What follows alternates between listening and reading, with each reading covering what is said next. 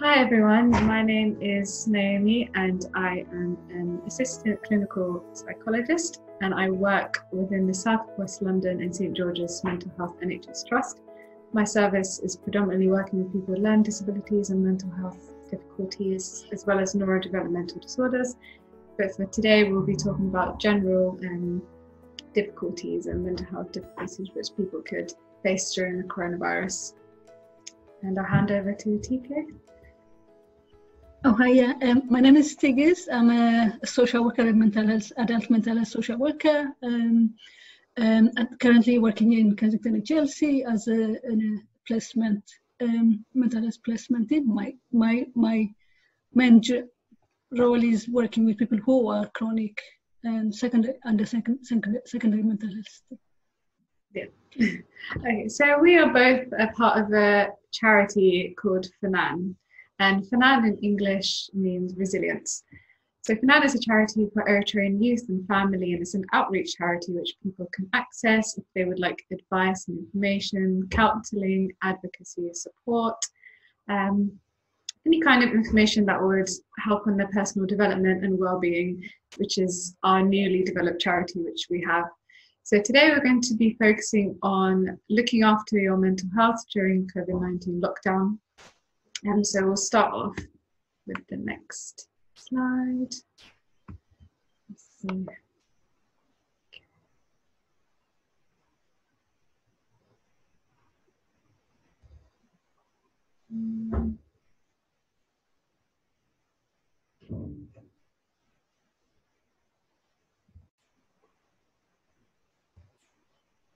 So the first thing we're going to discuss is about advice, information, and practicing self-care. So the most recent update from the government and the Prime Minister was changed from staying at home to stay alert. Although this doesn't mean that we should be going out too often or staying in too close proximity with people outside of our home, it still means that we need to be taking extra care and being quite alert and vigilant into what's going on around us.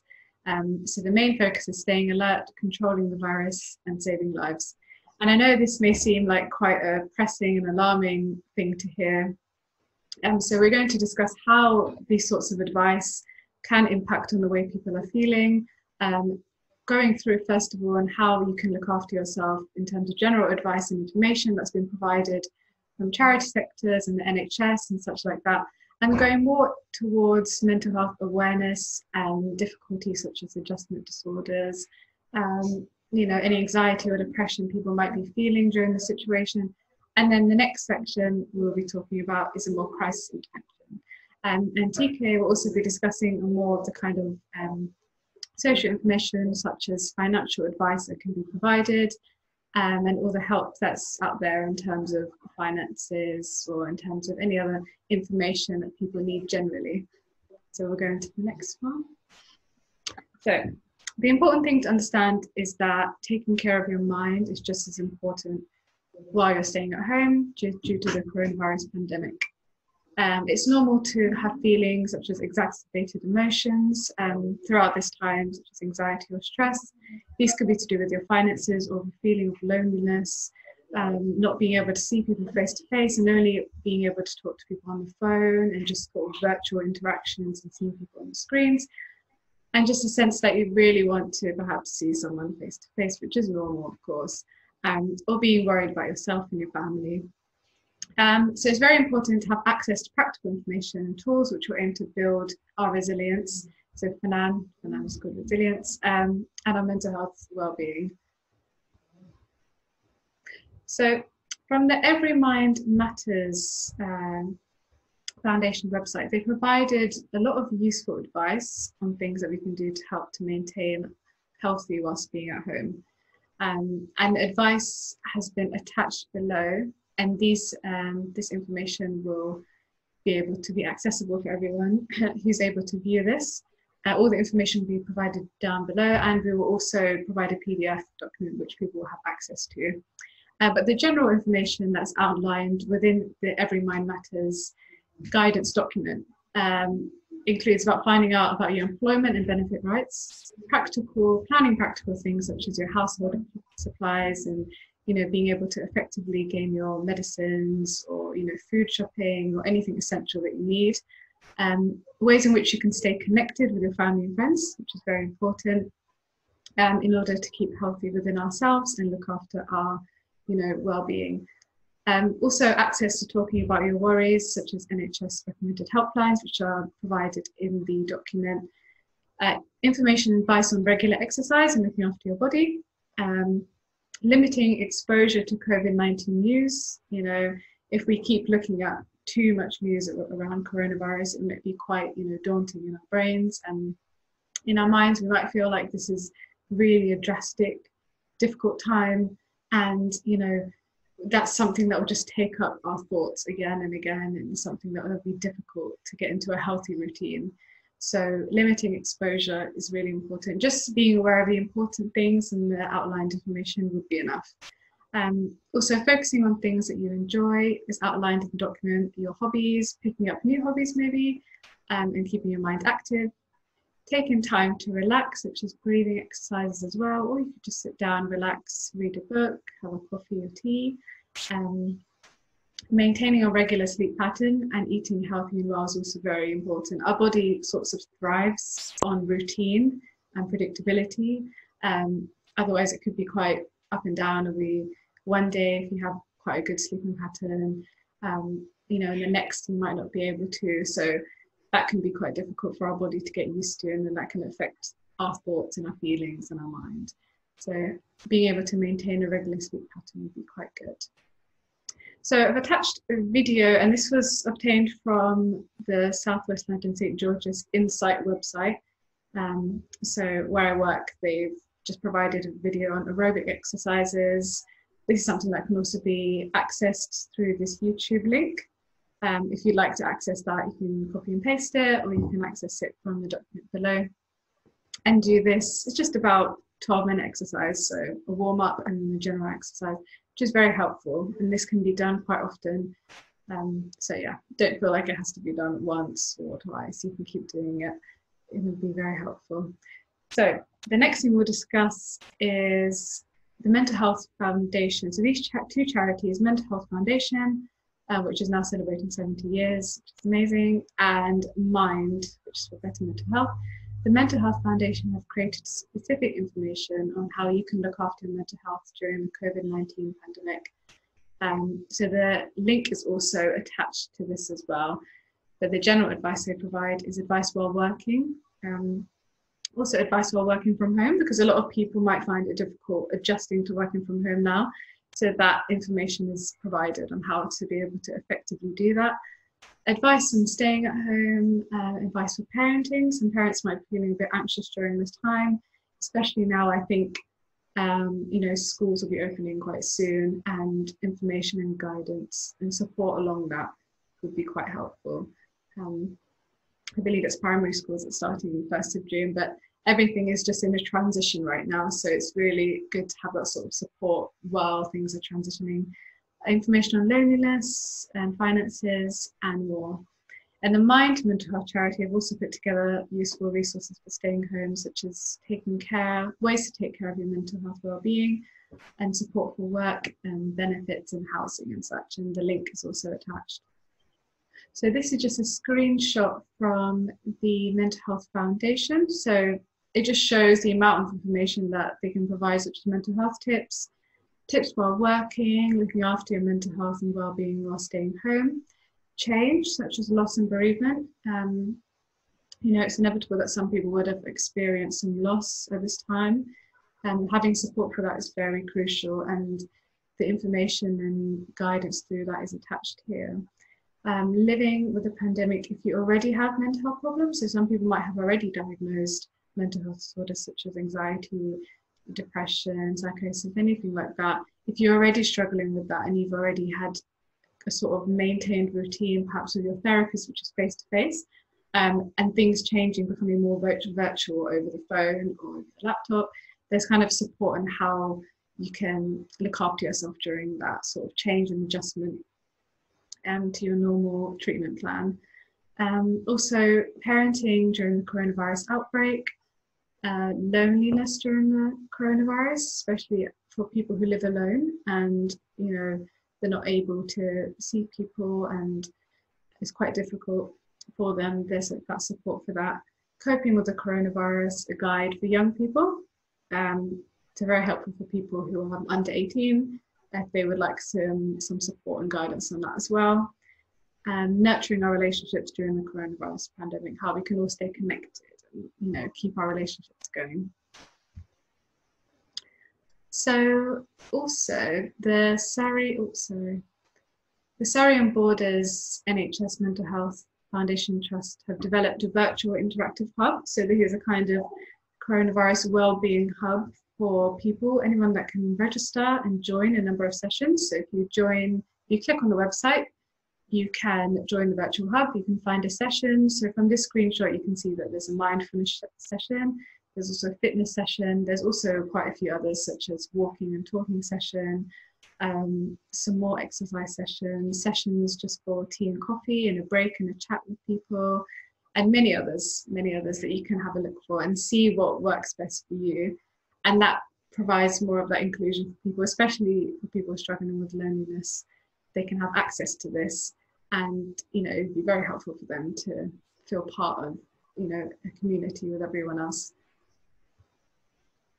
So I'll hand over to TK, who's going to discuss about the coronavirus and local authorities and community support.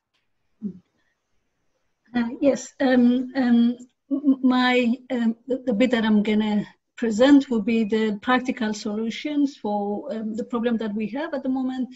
And this information, I'm not a benefits specialist, but this information is available for social care staff and NHS staff to signpost for the client that they work with. So what is available? I mean, I think the way local communities are organized has been fundamentally impacted by COVID-19. So local authorities and community organizations are working around the clock to ensure that the residents can access local support that they need in a way that's suitable for them. So many councils have now set up community support hubs, bringing together community and community council and community supports to support the residents. So one of the solution was to set up COVID-19 hubs, which these hubs are set up in each local authority. So around London, I'm talking about London, and probably around the country. So this the hubs are set up. So if set up in London, let's say it's in Brent, so your local authority within Brent or will give you all the information for that local authority. If it's in West London or in Hammersmith, will be so you have to approach each local authority for specific information for that local information. Okay.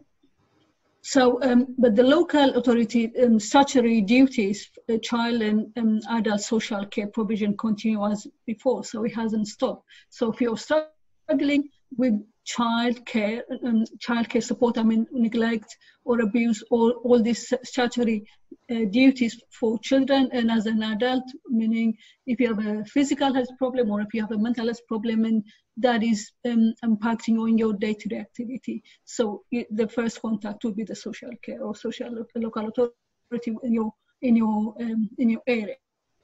That hasn't changed. Okay, so now the main difficulty people are facing is the financial hardship. So I'm focusing on benefits and what's available.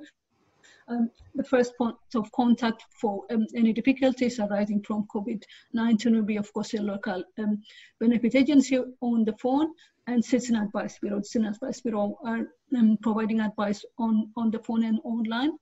And I know from 6th of April, the Universal Credit has increased to the standard allowance and basic element of working tax credit of £20 a week for 1 year. I think this is during the COVID period. And the other update is sickness and disability benefits, which is if someone is, if you're on getting employment support allowance or universal credit and unable to work because of the illness and disability, will not be able to, they don't have to provide provide fitness GP note, or what they call fit note, or if you're on isolation, you don't need a note from NHS 11 online. 1111, yeah. And I know local authorities always had this, what they used to be called social fund, local support payment, and some of it can be used for COVID issues. And I know some of the funding is being used. I know there's a new fund as well called COVID-19 hardship fund, which will be able to support people who are struggling to pay their council tax. It's a discretionary payment, so you have to contact your local authority for that. So the other aspect of this hardship payment would be if you're struggling to pay your bills, your gas, electricity, and other bills. So this has been set up for the provider to review your bill payment plans, including debt repayment plan, or having a break or reduction for how much you can pay, and they can give you longer time to pay with, in some cases, I mean, it give you more time. And I think that for sure, no credit meters will be disconnected during this period. And I know, I think it's been on the news a lot in media that domestic violence have gone up quite a lot during this period. So the national, there's a national 24 hours national domestic abuse helpline is on the slide, so we'll be able to get that. And I know, especially with all the people who haven't had any visits, there's a lot of issues with loneliness and isolation. So probably FNAN is one of the charity organizations that will be able to provide that telephone contact. Food banks, I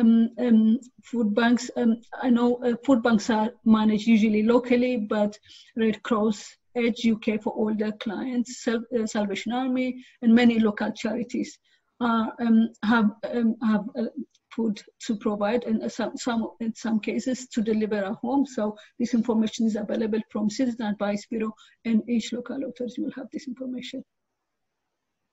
Thank you. Thank you, TK. Okay, so I'm going to move on to the next section, which is if you're worried about your mental health during the coronavirus outbreak. So the COVID-19 outbreak is affecting the way many of us live our lives. It's normal that it could affect our mental health, and you definitely wouldn't be alone in this feeling. So if you are worried about your mental health during the COVID-19 pandemic, the Samaritans charity, which is a well-established charity for supporting people with mental health difficulties, they've produced a support content to help you during these times, and the information would be attached below. So in terms of awareness, previously I was discussing about advice and information and tips and self-care and how to look after yourself during this time in order to prevent, additional difficulties. Although this general advice and information and tips are quite helpful and good for keeping our minds healthy throughout this time, it's really important to also acknowledge that you can be aware of certain instances whereby you might feel it's difficult to alleviate these difficulties just by following general advice such as eating well, sleeping well, doing exercise, taking rests, keeping in contact with friends and family.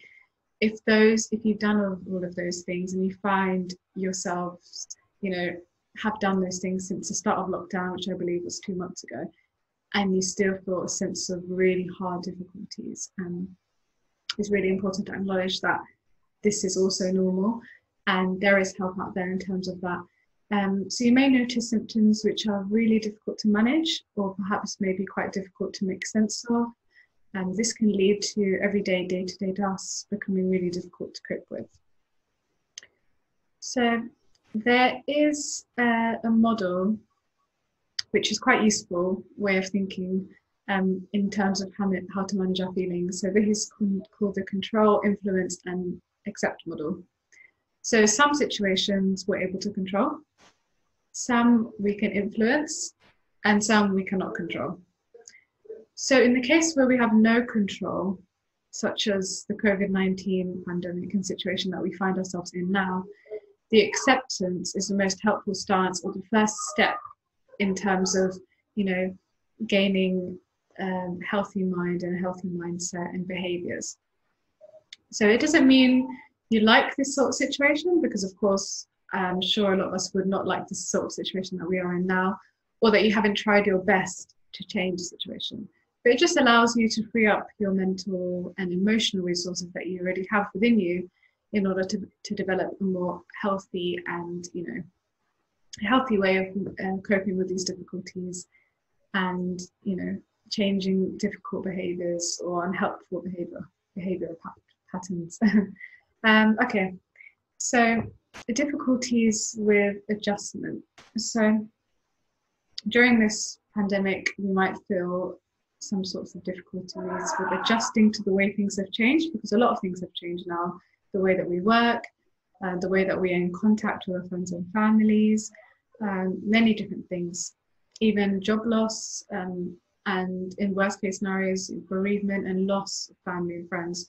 So adjusting to that, that transition is really important to be aware of.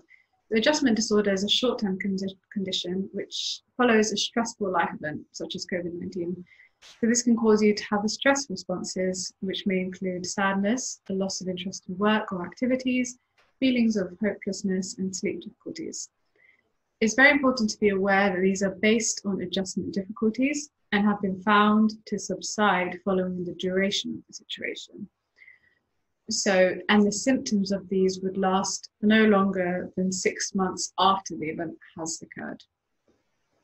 So these are just situational difficulties. These will just occur for now. And once this coronavirus situation has been over, research has found that the symptoms won't last for too long after. So it's also very important to know, or to be able to identify when you might need some therapeutic intervention or support, further support. So if you're experiencing symptoms that affect your daily routine within the 3 months of the stressful event of COVID-19, that's the first identifier of being, identifying whether you might need some further support. And if you're noticing heightened stress levels, which may not be usual in response to a stressful trigger such as COVID-19, so particularly if they would impact on your relationships or your ability to function while you work or at home. Also, if you spend a lot of time thinking and ruminating about COVID-19 and the implications of that.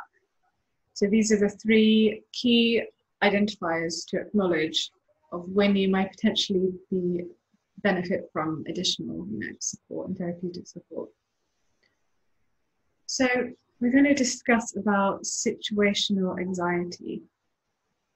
So the feeling of anxiety is a stress response, and it might cause quite intense feelings of fear.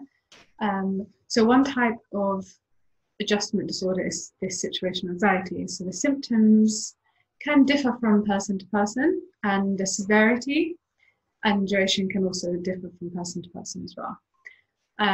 But also referring back to the previous slide, which is the 3 identifiers, and if you find yourself, mainly feeling those 3 in turn with these symptoms of anxiety, then it may be that you might be feeling difficulties such as an adjustment disorder. So the symptoms could include nervousness, feeling really nervous, quite irritable, fatigue, so feeling really tired, a lot of worries and fears, really low self-esteem, perhaps even shaky hands, which is a physiological response, your body's physiological response to that stress and trigger, which is coronavirus. Potential headaches, muscle tensions, chest pains, sweaty palms, a really fast, rapid heartbeat, shallow breath or breathing or sweating. So you may potentially not experience all of these symptoms, but you may experience the majority of them. Or the severity could be very high from the amount that you experience of these, and the duration could be quite long as well. So the next type of adjustment disorder we will be discussing is situational depression. So here's another type of adjustment disorder, and the symptoms can also vary from person to person, and the severity can also vary. These can include sadness, feeling of hopelessness, a lack of enjoyment in your general activities, regular crying, constant worrying and sort of stress, sleep difficulties, disinterest in food, really trouble focusing. So perhaps if you work from home or if you're still working as a key worker, you might find it difficult to focus on the work that you're doing, trouble carrying out daily activities, a feeling of being really overwhelmed, avoiding social situations and interactions. So even though we're not able to have those general interactions where we can have face-to-face and see people in person, you might feel the need to avoid telephone calls or avoid any sorts of virtual interactions that you might be having. Not taking care of significant matters such as paying your bills or engaging effectively with work is another symptom. And perhaps even suicidal ideation, so thoughts of suicide and, really down and hopelessness and kind of feelings. So there are interventions such as therapies which are available to support those who are experiencing those symptoms. And these are available remotely. So you are able to have those remote interactions with a therapist, talking over the phone or over the computer, sorts of virtual interactions. So types of talking therapies, they are psychological treatments for mental health and emotional problems such as stress, anxiety, depression. There are many different types. They will involve working with a trained therapist, could be one-to-one, remotely, in a group remotely as well. And definitely be, could be online, over the phone, with family or partner. So this therapist would help you to find answers to the problems you've been having. For some problems and conditions, one type of talking therapy might be better than the other, but we'll discuss the different types. So yeah, different types of talking therapies would suit different people. And this is obtained from the NHS.co.uk. So when you're also able to self-refer yourself, so the service will contact you. Someone from psychological therapy service will get in touch with you to ask about the problems you're having when you self-refer on the website. There are the links available to do that. And once you've done that, someone from the service will get in touch with you. You'll be recommended a type of talking therapy that would be appropriate for you. It will depend on the problems you're experiencing, how severe they are. And yeah, there's all of those information that's available on the NHS website. So the different types of talking therapies include cognitive behavioral therapy. So the aim of cognitive behavioral therapy is to help you explore and change how you think about your life and free yourself from unhelpful patterns of behavior. And this type of therapy is actually very well established and it's been found to be very helpful for treating both depression and anxiety. So this specific type of therapy is good for both depression and anxiety, including more adjustment disorders and situational types. So you'd be setting goals for your therapist and you'll be carrying out tasks between sessions, and the sessions can involve between 12 to 20 sessions, or they could be less or perhaps more, but everybody is different. The most important thing is, acknowledging the first step in the first session and the therapist guiding you through that and giving you information about what to expect from it. And you can ask many questions. So this one is very well established and helpful. The next one is a more guided self-help one. So you can do this on your own. It's a guided self-help is recommended treatment for depression and anxiety. With guided self-help, you can work through cognitive behavioral therapy-based workbook or computer course with the support of a therapist remotely.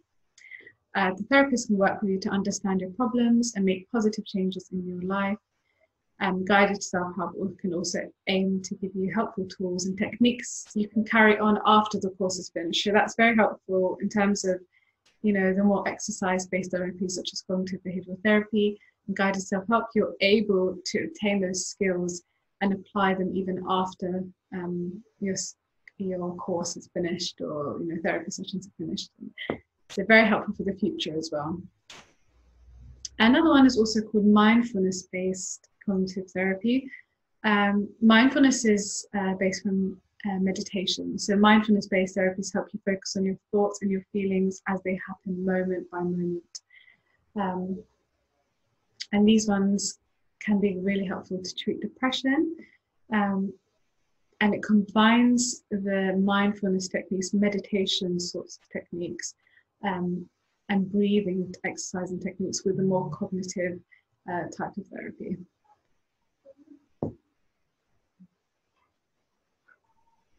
So there are charity helplines which you can access, such as if you're struggling with anxiety, you can access Anxiety UK. And the phone number is provided, open from Monday to Friday and Saturday to Sunday. Also Calm.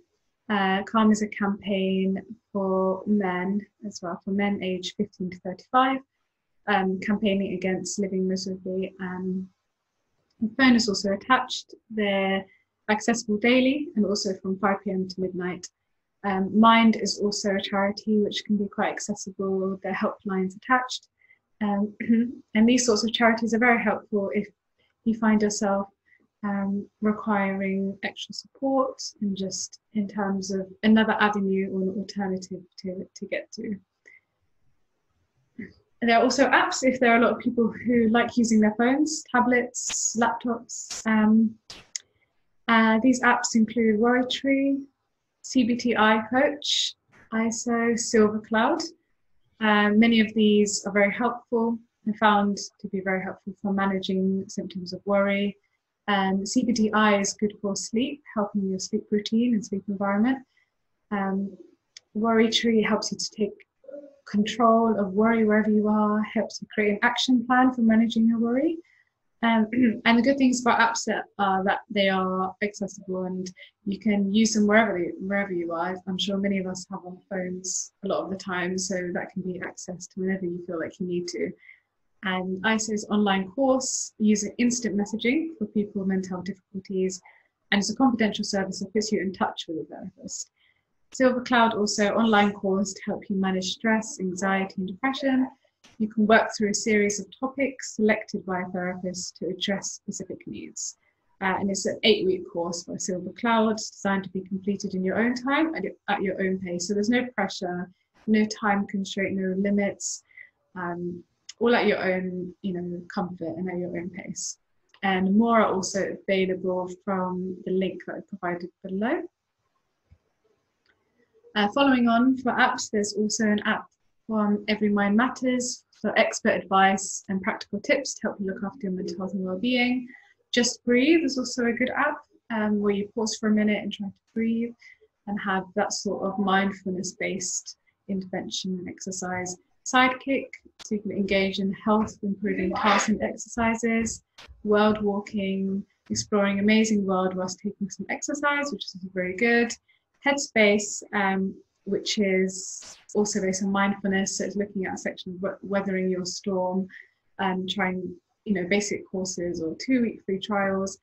Also, the apps that I had listed and suggested, those are all free, so there's no worries in terms of having to pay for them. You can just automatically download it and not have to worry about the prices of those. So the last section I'm going to cover is in terms of crisis intervention. Crisis intervention is if you ever feel that you're on your brink of a mental health decline or are really struggling.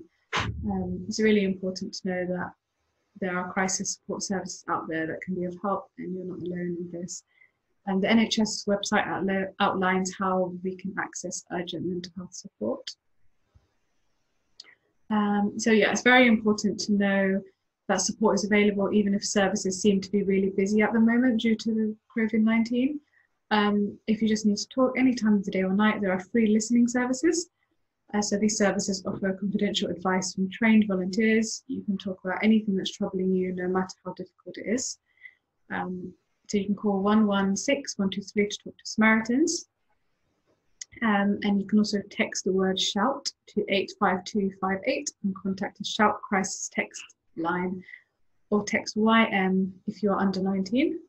If you are under 19, you can also call the 0800 1111 to talk to Childline, and the number will not appear in your phone bill. Okay, so there's always that confidentiality. If you have any fear or anxiety in terms of the implications of calling the number, it won't appear as a record. There are also NHS urgent mental health helplines for people of all ages. You can call for 24-hour advice and support for you or your child or your parent, someone that you care for. Help to speak to a mental health professional. An assessment will be done to help decide on the best course of care for you. And you're also able to find your local NHS urgent mental health helpline, because there is a lot out there. And it's really important to be able to know your local one that can help be helpful to know. So, yeah. And getting advice from NHS 111 or asking for an urgent GP telephone consultation if you are unable to speak with your local NHS urgent mental health helpline, or if you're really unsure of what to do.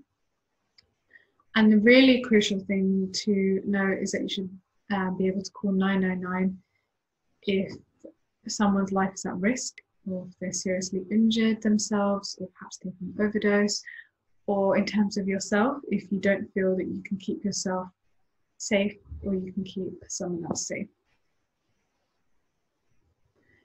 Thank you so much for listening to our presentation. We hope it's been really useful. I know there's a lot of information to kind of take in, so we'll definitely have information on the PDF which can be provided and people can look through, and you can also refer back to this video if you'd like to just refresh your memory and everything that we've discussed today.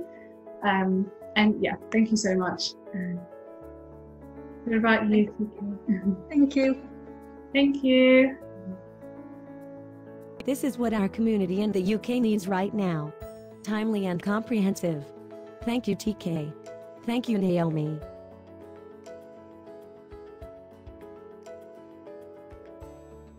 Can't wait to listen to the next episode of FNAN Health and Social Care Professionals. In the meantime, my dear community, protect yourself, loved ones and community during this lockdown. See you on the next episode. In the meantime, please share, subscribe. If you like this content, click the like button. Thank you.